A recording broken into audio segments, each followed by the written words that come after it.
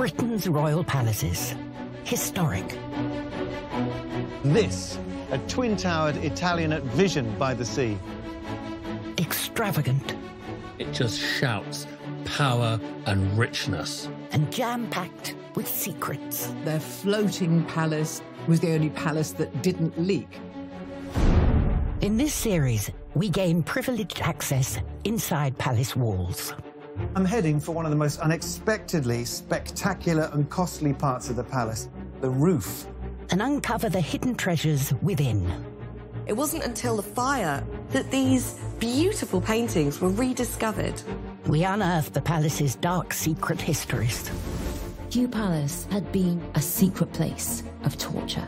And we reveal the truth behind their most dramatic moments. Charles and Camilla probably just had their head in their hands and thought what else could go wrong. This was the closest that Hitler got to actually killing the British royal family. I sat bolt upright in bed saying, what fire at Buckingham Palace? The tears almost flowed. Heavy is the head that wears the crown. This is the all-new Secrets of the Royal Palaces. This time, behind the scenes at a Buckingham Palace party that almost went up in flames. Apparently it's treasonable. We'd all been taken to the Tower. We discover that at Hampton Court Palace, the walls literally have ears. There's a network of spies. It spreads paranoia. The diamond ring that started a palace love story. There is a secret to this ring. It was a private message from Prince Philip to Princess Elizabeth. And at Sandringham, a secret some call murder. How shocking is that the British king was killed in his own bed, in secret, in his own palace? But first, to Royal HQ, Buckingham Palace, the backdrop to the greatest royal celebrations. Though back in 2002, as the Queen's reign lurched into its 50th year, there was a distinct lack of party spirit at the palace. I remember a Guardian headline, apathy threatens Queen's Jubilee. And it was how the palace should respond to that. Royal popularity was low in the late 90s and the early noughties. The monarchy had gone through those troubled times in the 90s with the Windsor fire, the breakup of the marriages, the tragic death of Princess Diana. So this is all overshadowing the build-up to this enormous event. The monarchy wanted to win back public affection with the Golden Jubilee. So the Queen and her team cooked up a plan. She wanted to be seen to be inviting the country into her home. That was the idea that just emerged around two concerts, a classical concert and a pop concert, to symbolise the success of British music over the Elizabethan age. It was unusual because it was a public concert, invited, but a public concert in the garden at Buckingham Palace. The crowd needed a boost, but staging a pop concert was miles outside the royal comfort zone. Royal courtiers aren't known for organising pop concerts, but they were involved in this one. And of course, it was an epic location, but what was going to go wrong? I don't know what music they'd been listening to in the decades leading up to it, but they assembled a great roster of A-list talents. From earlier in the reign, you've got Cliff Richard and Paul McCartney. Elton John, Queen, Status Quo, and Mystique, Blue. Shirley Bassey, Brian Wilson from the Beach Boys. You've got all the greats of pop music, including Ozzy Osbourne. When she got to Ozzy Osbourne's name, allegedly she said, well, that's all right, as long as he doesn't bite the head off a bat. Rounding off the whole event, a more traditional royal finale. Fireworks and Jubilees go back a long, long way, so there had to be fireworks at this, of course, iconic location, and it had to be on the roof. This presented a once-in-a-lifetime challenge for the fireworks team. Launching fireworks from the palace roof, a bit of a different kettle of fish. Buckingham Palace is such a picture postcard, perfect view for everybody. It was very scary, to be quite honest. We were sworn to secrecy. We've been inspected by security, and the bomb squad and the sniffer dogs have all been round the vehicles. And hands up, we're trying to move 2.5 tons of fireworks into a royal palace. By the eve of the concert, Keith's team had lugged their fireworks onto the palace roof and primed the charges. What could possibly go wrong?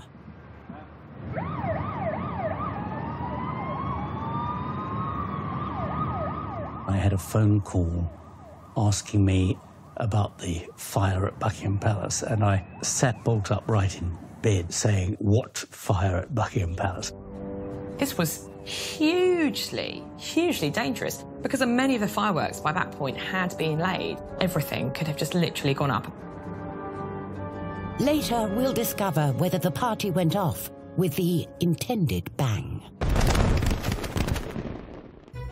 Today, Buckingham Palace is indelibly linked with our longest-serving sovereign, and a reign characterized by selfless duty. Other palaces bear the imprint of rather more controversial monarchs. Take Hampton Court Palace, the most celebrated palace of Henry VIII, infamous for death and divorce. But the king did have a more constructive side to his nature. Henry VIII is renowned as one of the great royal palace builders.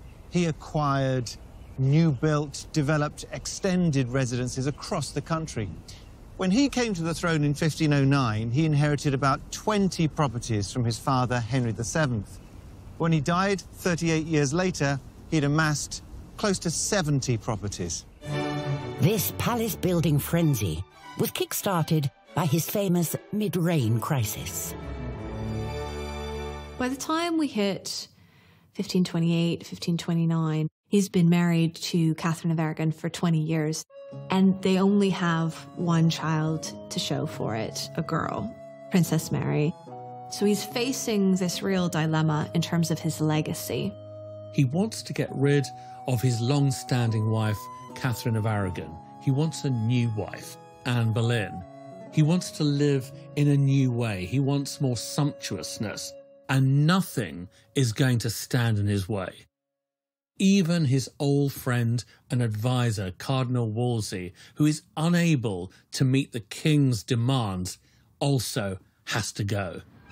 Henry seized Wolsey's Hampton Court home for himself, seeing it as the perfect royal doer-upper.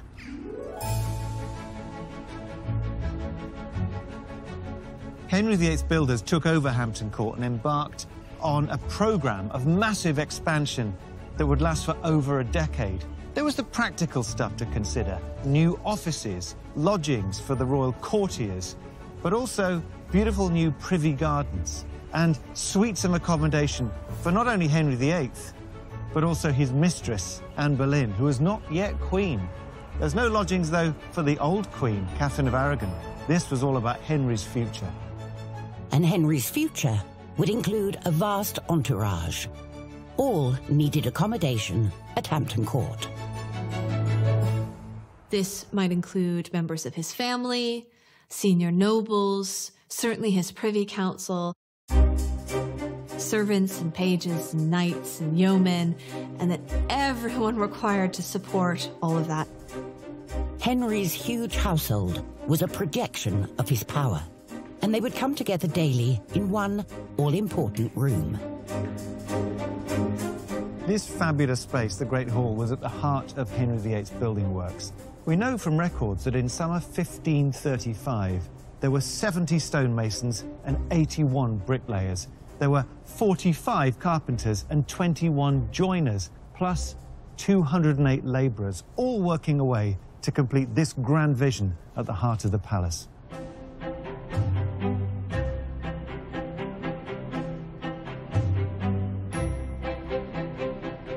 Henry VIII was in love with the idea of the chivalrous monarch. And the space that Henry created was the kind of place that kings of antiquity might have held banquets and great feasts. And on occasion, great feasts were held here. But the reality is, for most of the time, it acted as a royal staff canteen. The king insisted that his entire household eat together, a command motivated not by love, but by fear. A culture had developed where people would slip away to have dinner by themselves in some dark corner, the Tudor equivalent of the TV dinner. But Henry insisted that his courtiers came to the hall to dine, that they were under the king's watch, and they understood their place in the pecking order. Henry was wary of intrigue and plotting. He'd executed adversaries and advisors alike. Now he saw enemies everywhere. Wolsey's destroyed. More and Cromwell are executed. We know about the sorry saga of Henry VIII's wives. Are you telling me he's not a paranoid man? Information is power, and this is a time when information really travels by whispers. There were always plots. There were always conspiracies. Maybe some of them were imagined by Henry, but some of them were very real. He started to make some very real enemies, and we see him exerting his control.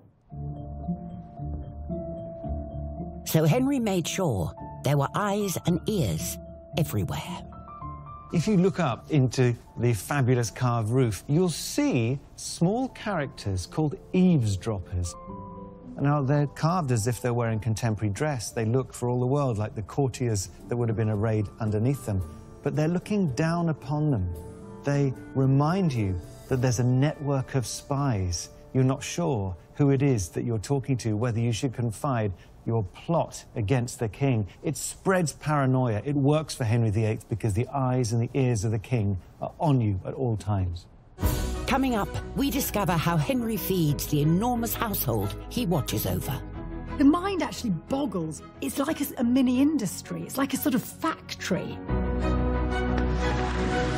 There's an explosive miscalculation at Buckingham Palace. Huge cloud of smoke that envelops the Queen and the Duke of Edinburgh. You're sort of like doing this and coughing and kind of stepping back. And Charles II's palace mistress holds nothing back. I'm still dominant. Look at my lacy knickers.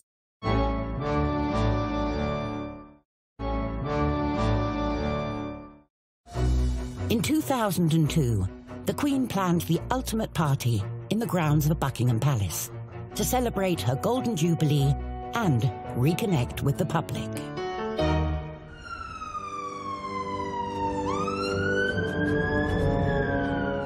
But when a fire swept through the palace on the eve of the big day, the festivities looked doomed.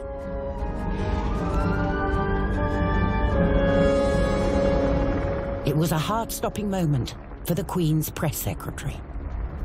I was extremely alarmed, and I wondered whether it could jeopardize the pop concert that night. 20 fire engines and over 100 firefighters fought to control the blaze, just meters from tons of explosives. Suddenly having a fire so close really did bring home the risk. Thankfully, after several hours, they managed to subdue the flames before they could spread to the rooftop fireworks. The pyrotechnic spectacular was back on track. All that remained was to pick which flag to fly. I was suddenly aware as I was standing that there was someone standing beside me, and it was the Queen, you know, and she was looking at him, we're just trying to work out what size standard we should put up. I said, I think a big one. She said, yes, I think a big one too. Why not? And then she said, would it be significant, do you think, if it burned? I said, yes, ma'am. End of the dynasty, I think. And she laughed. The Queen's preference for a 38-foot rooftop flag had the Pyro Boys scrambling. We do some quick measurements and work out that if the flag is flying and there's a breeze which takes the flag up to its full potential, it is going to be flying over the fireworks as we fire them. We were absolutely paranoid about burning the standard, that apparently it's treasonable if you burn a flag. We'd have all been taken to the tower. After some head-scratching, a secret, low-tech solution was found, invisible to the watching millions. Well, in the end, it's amazing what a little bit of rope can do. But we had a little man with a black string on the corner of the standard, so when the fireworks went up, he pulled it. He was sitting at the bottom of the flagpole. He pulled it in gently so no one could see that it was being pulled in. By early evening, a throng of thousands had passed security, eager for the show to begin. When you arrived, you also got given a rather nice little picnic hamper, and you went off and had a sort of picnic in the grounds of the palace. So one minute there's this rather Edwardian scene of people sort of sitting on the lawns having their coronation chicken and a cup of tea, and then suddenly they're sort of down in the mosh pit waiting for Ozzy Osbourne. It was wonderfully unpredictable. By around 7, it was full up, and then at the pivotal moment, Brian May on the roof, and the whole thing started. For over 3 hours, the best of British pop rocked the palace, all building up to the grand firework finale, lit by the Queen herself. I think anybody would be concerned if we said we were going to put 2.5 tons of fireworks onto the roof of your house. And I think Her Majesty was even more concerned when she found out that we'd prepared a giant rocket that she was actually going to light and fire at her own house.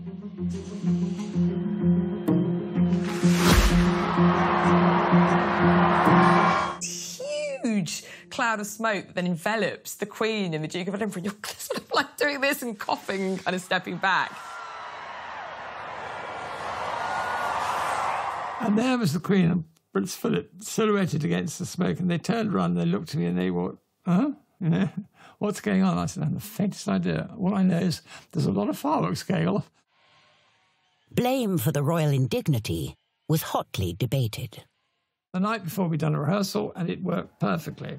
Then come the night, someone did something to the box that the rocket was coming out of. We'd had a failure with the test rocket, and Sir Michael Parker was very unhappy, to say the least. And that's when we added more firepower to the rocket.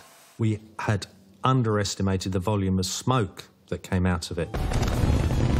So Her Majesty and the Duke of Edinburgh, unfortunately, were engulfed in quite a lot of smoke.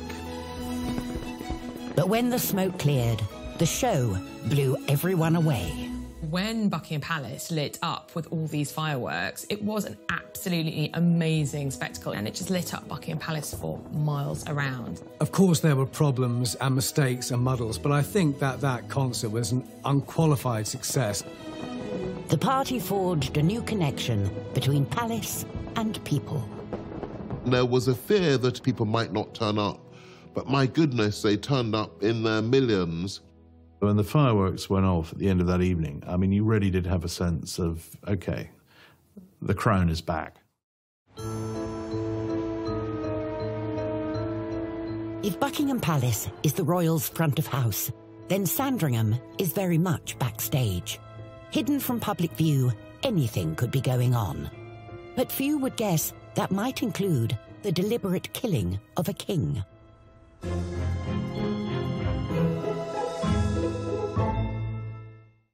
On the 15th of January 1936, King George V complained of a cold and took to his bed in his royal palace of Sandringham. 5 days later, at 9:30 p.m, Dr. Dawson issued a bulletin to the public saying, "The King's life is moving peacefully to its close."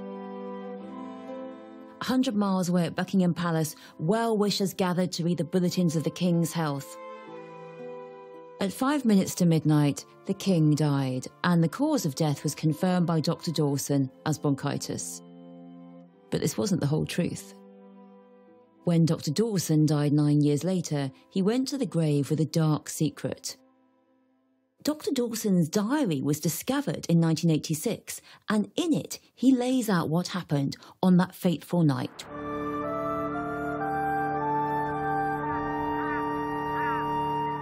Dawson had dispatched him. Dawson had killed him. At 11 p.m, the King is still drifting in and out of consciousness. It's not looking likely he's going to die anytime soon, more likely in the early hours of the next morning. Fine, you might think. But no, not fine. It's really thought that royal deaths should be announced in the morning newspapers, in the Times. And that's a problem. The Times is waiting. They're waiting to go to press. If the King dies after midnight, the news of his death will have to be announced by the evening papers. Dr. Dawson takes matters into his own hands and bumps off the king with a combination of morphine and cocaine injected into his jugular vein. But he hadn't asked the king. He hadn't said to the king, if it's going on for a bit, can I just bump you off with morphine and heroin? No! How shocking is that the British king was killed in his own bed, in secret, in his own palace? Sandringham was built as a weekend retreat, a place for entertaining in private. But monarchs need a site for more conspicuous consumption too. For Henry VIII, that place was Hampton Court, a byword for entertaining in style. Hampton Court is the Tudor palace par excellence. It doesn't come much better than this. It's visually stunning. It really is a palace built by a Renaissance man, and it just shouts power and richness. It was the height of comfort, which is what you want if you want to impress. So keen was Henry to impress, he once spent a year's tax celebrating Christmas. Henry loves to spend money. He likes grandeur. He likes opulence. He likes basically to large it. Big palaces, big banquets, and even his own physical stature. You've got a very, very large king. He's got a very, very large ego. Henry's vast gut never goes empty. And those of his important courtiers, of course. Hampton Court became the entertainment capital of England, and the task of supplying it would have challenged a modern-day cruise ship. Henry needed an entire administration to oversee all of the food which arrived for the palace, and it came in industrial quantities. Meat, vegetables, wine, beer, grain. The carts made their way through into this courtyard and offloaded the supplies into strategically positioned kitchen offices. Mountains of food and an army of cooks could quickly degenerate into chaos. It took a Herculean effort to keep order, and facilities had to be purpose-built. The mind actually boggles. It's like a mini industry. It's like a sort of factory. You've got to have cold houses, you've got to have cellars. Let's go through those larders. You've got to have a wet one, a dry one, a flesh one. I know that's disgusting. You've got to have a bakehouse. You're going to have a pastry house. You're going to have a boiling house. Here, game and fowl were first parboiled to reduce cooking time on the spit. What Henry needed to efficiently feed the hundreds of people that surrounded him every day was an industrialized food production process, where each unit relates to the next in sequence. These great kitchens are 40 feet high, and they contain 6 hearths to have that number of carcasses of meat being spit roasted at once. And there were 2 kitchens, the lower kitchens and the upper kitchens. The one person who did not eat from these kitchens was the king himself. He needed greater security and higher quality, and he had his own hand-chosen cook. Coming up, at Kensington Palace, the door slams on MPs investigating secret financial arrangements. We weren't allowed to look at all the property. Princess Michael refused us entry. While at Hampton Court Palace, another door opens, revealing the opulence of a king. I'm heading for one of the most spectacular and costly parts of the palace. And we uncover the Buckingham Palace strong room, where the Queen kept her most personal treasures. Bracelets, earrings, tiaras, necklaces. So many jewels lined up in this amazing showroom.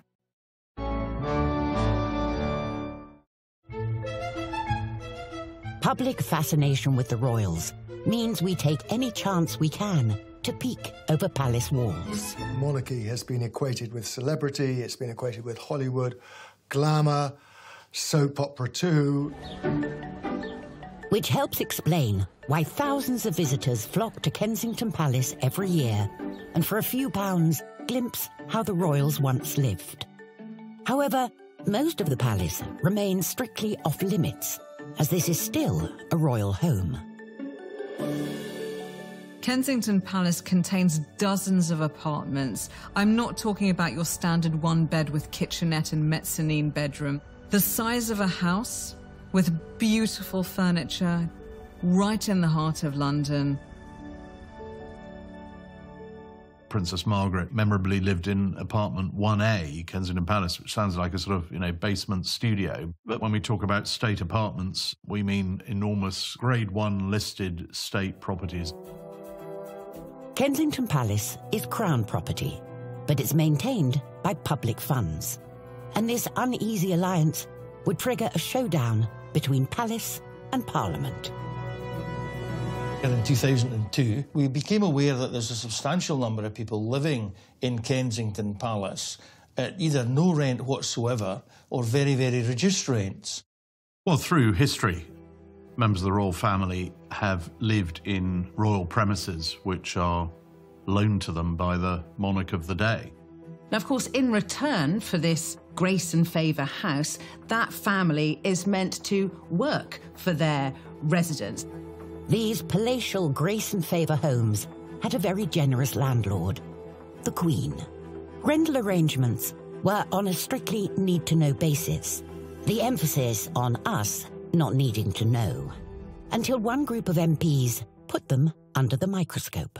Well, the Public Accounts Committee had been concerned for some time with the efficacy of spending on the royals. We wanted to check that there was value for money, that there wasn't wastage, that there was no extravagance. One royal couple in particular caught the eye of the MPs. We were particularly concerned to discover that Prince and Princess Michael of Kent had, as well as a house in the country of their own, they had a 5-bedroom apartment in Kensington Palace and seemed to do no royal duties. Now, that just seemed to be outrageous. It was said that they were paying £69 a week, I think, which was for the gas and the electricity. Now, anyone who's tried to get on the property ladder in central London knows that you can't get anything for £70 a week. Prince Michael of Kent and Princess Michael of Kent, perfectly nice members of the royal family, but they didn't always have the best gift for publicity. They were known to be extravagant, they were known to be quite grasping. In fact, Princess Michael of Kent acquired the nickname of Princess Pushy. So a group of MPs decided to visit the palace to investigate exactly how the Kents were living. It was a long struggle before we got to visit Kensington Palace. The palace revolutionaries made their declaration at the gates after they'd stood aside to let a champagne delivery in. Prince and Princess Michael of Kent undertake no public duties whatsoever, yet live in a royal palace at a peppercorn rent. We weren't allowed to look at all the property. Princess Michael refused us entry. They didn't get to see the private areas of the apartments, the 5 sitting rooms, the multiple bedrooms, the kitchen and so on. For the newspapers, this royal scandal was a gift from heaven. The press had a total field day when it was revealed quite what a bargain the Kents were getting. It was push off, Princess Pushy. It was said that it was the most fantastic system of housing benefit and that you could live in a palace for less than some people were paying for council accommodation in the same borough. Parliamentary pressure and the glare of publicity meant things had to change. What the public and the parliamentarians were demanding was that the Kents started paying the going rate for the apartment in Kensington Palace. The going rate was decided to be about £10,000 a month. Substantially more than the agreed £69 a week. Prince and Princess Michael of Kent just simply flatly refused to pay any rent at all. Now, of course, all this very adverse publicity for the Kents put the Queen in a very difficult position because she had given them this grace and favour massive apartment as a wedding gift. I think on the one hand, she had the Kents saying to her, "You can't take back a gift. We've relied on this free accommodation." On the other hand, she knew that the country was thoroughly fed up and disapproving. It was hard to see a way out of this right royal mess, but the Queen came up trumps. She honoured the gift, but made sure the public didn't foot the bill. And the solution the Queen came up with was that she would step in, she would be their guarantor, she would pay their bills, but not forever, for, as it turned out, 7 years. I think it shows that the Queen is looking after her family, but I think that, as always has happened in the Queen's reign, when there's public pressure on an issue, there's a response to public pressure. The Queen had to change the way that the royal family behaved so that it was more in line with modern Britain. From a city pad for minor royals to the grandest palace of Henry VIII, built from what was the Tudors' grandest building material, brick. Hampton Court is the greatest surviving example of Henry VIII's work. This sprawling red brick complex represents an investment of about £62,000 in his money, tens of millions today. And Henry's building at Hampton Court, like everything he did, was taken to extremes of scale. One of the things that happens to Henry at this time is that he gets the building bug big time, and he's getting directly involved in the process. He's poring over the plans, he's directing people, he's deciding the grand way that he wants to live from now on. Between 1529 and 39, about 16 million bricks were made on site. Another 10 million were brought in by barge and cart. But to see what these bricks were really capable of for Henry, I need to get away from the public courtyard and into a place you don't normally see.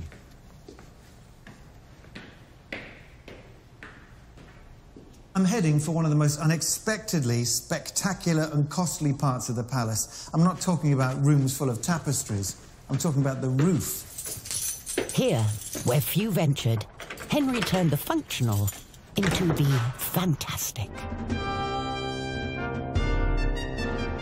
Each one of these chimneys is different to the next. There are 241 of them, and they excel in their quality and variety. Now, it must be said, not a single one remains intact from Henry VIII's period, but they have been faithfully duplicated, with bricks cleverly made into moulds so that you can create these geometric designs. One like a net, another one with zigzags, another like a set of knotted ropes.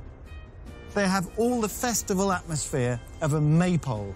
They don't have to be like that, but this is expenditure. It's showing off for its own sake. No expense or effort was spared. Only excellence would do. If you want a fabulous roofscape, why stop at the heart of the palace? Because these aren't the main apartments. These are the kitchens and boiling places and storage rooms. If Henry VIII says, I want 4 acres of fabulousness, who's going to say no? Historically, a king's word was gospel.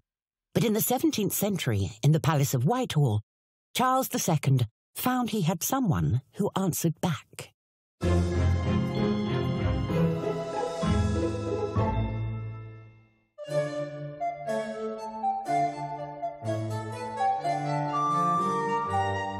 Palaces are places where kings consort with their mistresses. Sometimes they hide away in secret, but not always.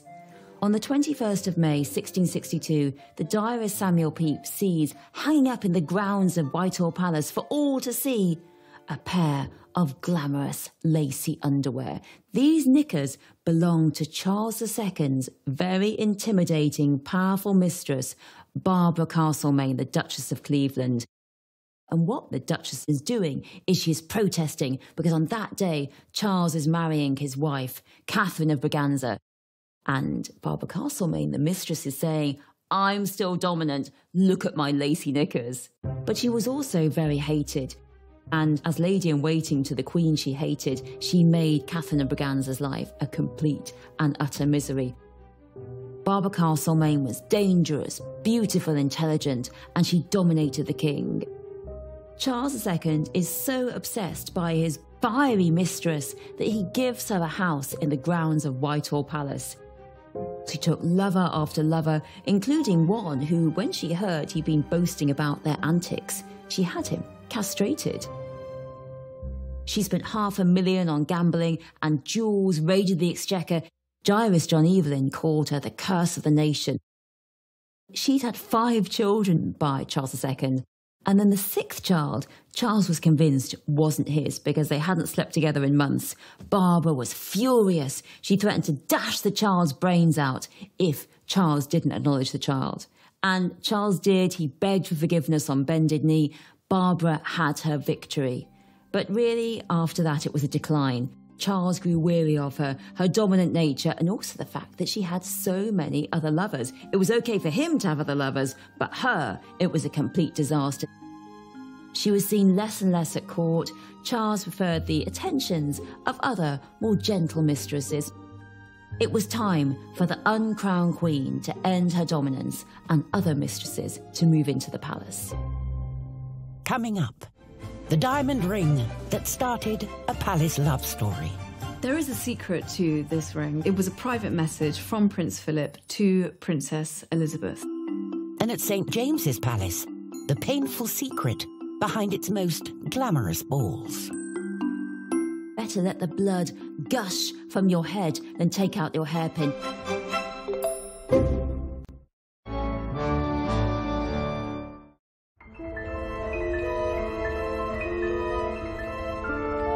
Buckingham Palace contains over 800,000 square feet of floor space, divided into 775 rooms.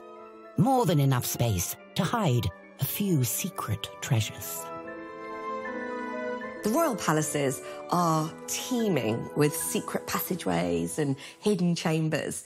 And there's one that's particularly exciting, 40 feet beneath Buckingham Palace. Below Buckingham Palace, there are the hidden jewellery vaults in which the Queen kept her extensive collection of bracelets, earrings, tiaras, necklaces, so many jewels lined up in this amazing showroom. But the Queen was very generous with her jewels. She invited Meghan to come into the vault at Buckingham Palace and select the tiara that she wore at her wedding. Among her trove of sparkling treasures, there was one piece she never lent out. A piece that accompanied her everywhere and was forged from love.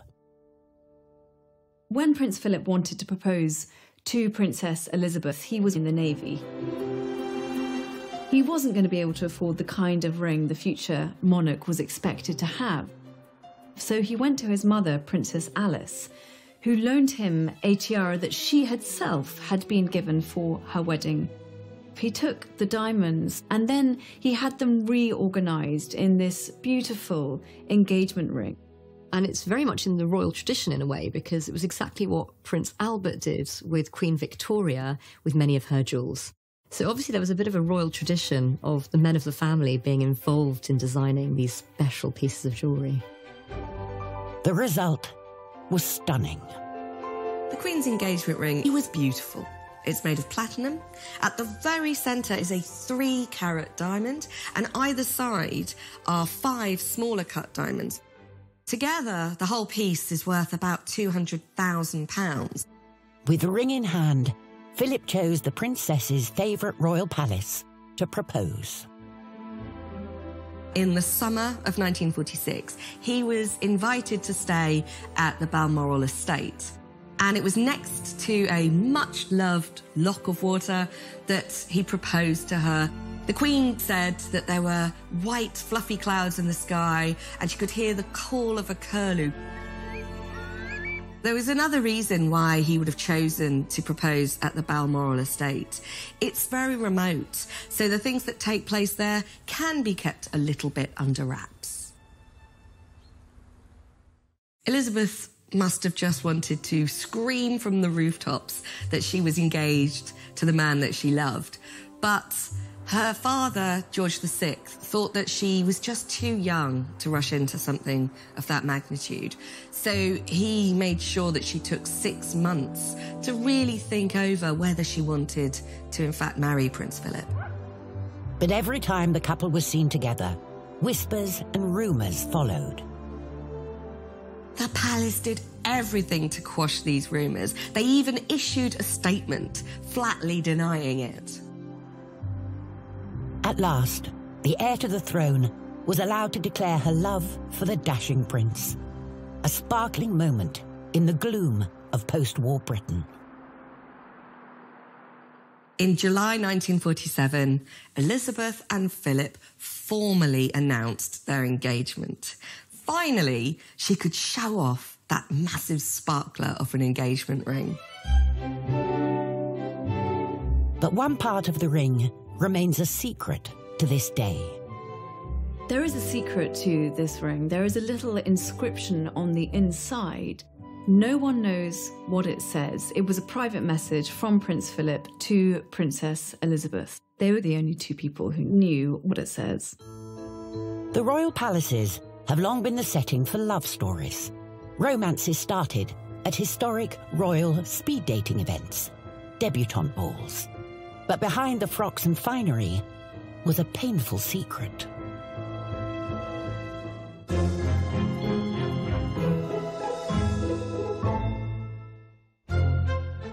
The royal palaces are as much places of pleasure as places of work, and there's nothing more fun than a royal ball, except, that is, if you happen to be a Georgian debutante. A debutante is a girl of about 18, aristocratic family. She's coming out into society, making her debut, and the whole point is she finds a good husband. They knew that all their chances for marriage was resting on this one night, and woe betide anyone who felt faint or sick or overwhelmed. In 1780, in St James's Palace Ballroom, King George III held the first ever debutante ball, called Queen Charlotte's Ball after his wife. Nothing could be more glamorous, you'd think. It was terrifying. The lady-in-waiting to the Queen, Fanny Burney, also the novelist, she wrote this incredible account that said, "You must stay still the whole time. You had to stand up for hours, perfectly erect, waiting for your name to be called, very heavy gown, corset so tight you could barely breathe, carrying a heavy train, and no sign of faintness, no sign of shakiness. That would show no strength of character. If you want to cough, it is better to choke than cough. If you want to sneeze, better burst a blood vessel. And if one of your hairpins came loose and it was poking into your head, better let the blood gush from your head than take out your hairpin. Better bite off a piece of your cheek in pain than take out a hairpin. Essentially, it is better to die on the spot than it is express any physical discomfort. Husband hunting was brutal. It was tough. The royal ball might be something we'd all dream of going to, but in fact, for the Georgian debutante, the royal ball was a palace of horrors. Next time, the monarch who never cried sheds a tear in front of the nation. It was very shocking for the British public to see the Queen being emotional. It's something we'd never seen before. We visit the most important palace of all, where no sovereign ever sleeps. Up until the 19th century, it had a preeminent position. What you get then going down the decades is increased levels of mumbling and grumbling that this isn't a place fit for a king. And what happened at Kate and the Queen's first meeting? If the Queen didn't like her, she could veto any future potential marriage. And we're back for more Palace Secrets next Saturday at 8. Helen Mirren and Harrison Ford star in a brand new original drama as Paramount Plus presents 1923 this Thursday at 10 on Channel 5. British comedy at its very best next. Sir David Jason relives his time with fellow comedy genius Ronnie Barker. Open all hours for 50 years of laughter.